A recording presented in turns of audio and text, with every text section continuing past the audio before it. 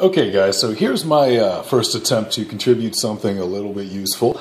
I know many of you may actually enjoy hard-boiled eggs or have some interest in including hard-boiled eggs in your diet. You know, they're a great source of protein. You know what, blah, blah, blah. If you like eggs, watch the video. If not, fuck it.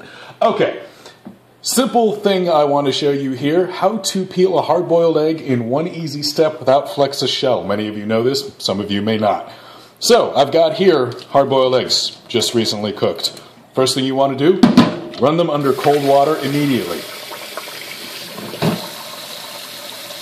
Now, the thing to remember is, what helps you keep the shell on is the fact that the shell is actually on top of a thin membrane.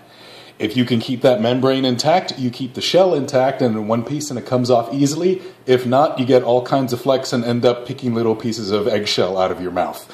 Okay, here we go. Here's what you want to do. Keep the water running lightly. Cool off the egg. Now, do not crack this too hard against the side of the sink here. Just gently tap it all the way around. You can see it's just a little bit broken, but nothing is shattered. Now, while running it under the cold water, just gently peel up one side of it, and keeping your finger underneath that membrane, which you'll feel, you can actually start to peel away the shell. Remember, gently,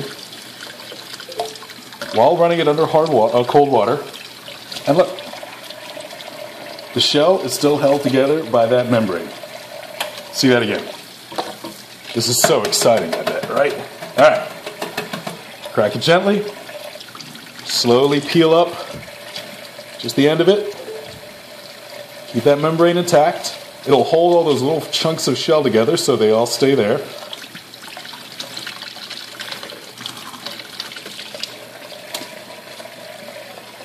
There you go.